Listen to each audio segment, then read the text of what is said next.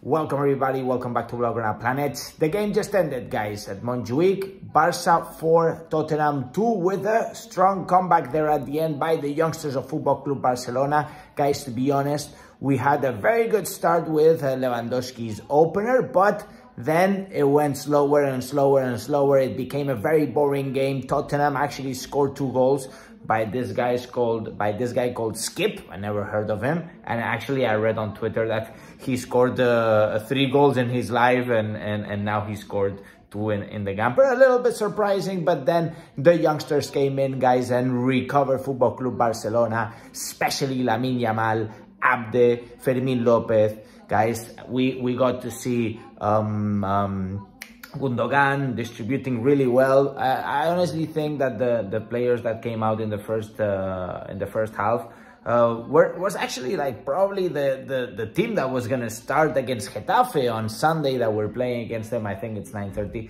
and in fact I think we were a little bit asleep. Then the subs came off, the subs came on, and things changed, right? I'm a little worried. I hope that this slow start serves us in order to wake up and to be more aggressive against Getafe. Of course, we cannot be dropping points in the first game of La Liga. I don't think it's the best way to start. Every point counts, guys. At the end of the season, we gotta start thinking that every point counts. And we need to go all in, guys. We need to go all in. I'm really happy, really excited about LAMINE YAMAL, guys. LAMINE YAMAL could be, honestly, the game changer of the season. 16 years old. He just turned 16. What he did there is insane, guys. Insane. By the way, I wish I had gone to Montjuic. Unfortunately, I had some family issues, and I cannot go. But I saw it, guys, and I saw it with all of you guys, because this is Blaugrana Planet. This is your channel, and that's why I'm here commenting. I couldn't not do it. In fact, I got people waiting for me to go to dinner with them. But anyways, I'm here recording this video because I felt I had to do it, guys, after the excitement. And Ansu Fati, guys, let me tell you, Ansu Fati, guys.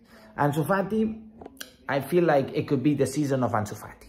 I really hope he stops getting scared of getting injured, because the goal he scored right there, I think that's going to give him some hopes. I think that Ansu Fati could be critical for this season. Remember, we cannot only rely on Lewandowski. If Lewandowski gets injured, what do we do? And man, again, forget about Ousmane Dembélé, having Abde, having LAMINE YAMAL, and especially the fact that we have a strong midfield now. And the defense got me a little worried. We were a little asleep right there, and just thinking about the fact that Koundé and Araujo and Eddie Garcia were the only center-backs available. And careful, because Araujo was subbed out in the minute 30 with a little bit of, not injury, because apparently they are saying that he's not injured, but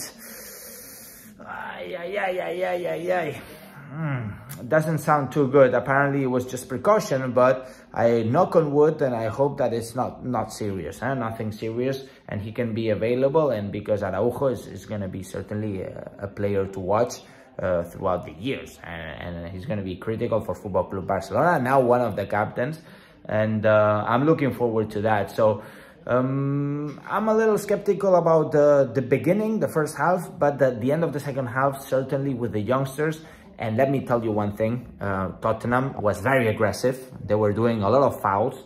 Tottenham was pressing a lot. We could tell that they really wanted it, but at the end they couldn't get it, right? They couldn't get it. So good that the youngsters saved the club, saved the exhibition, because it's an exhibition game. But the Trofeo Joan Gamper, you know, in fact, I was reading, and we conceded in this trophy for the first time in 2019. It was a game against Arsenal. But anyways, good we won the game, because at some point it was literally minute 40 in the second half and we were down 2-1. So good we ended up in a 4-2 scenario, pocketing the exhibition title. We cannot call it a title. But anyways, guys, I hope that you enjoyed. Make sure to smash the like, subscribe to the channel if you haven't done so already. And now, and as I always say, Visca el Barça, Visca Catalunya, and see you in the next video. Vamos!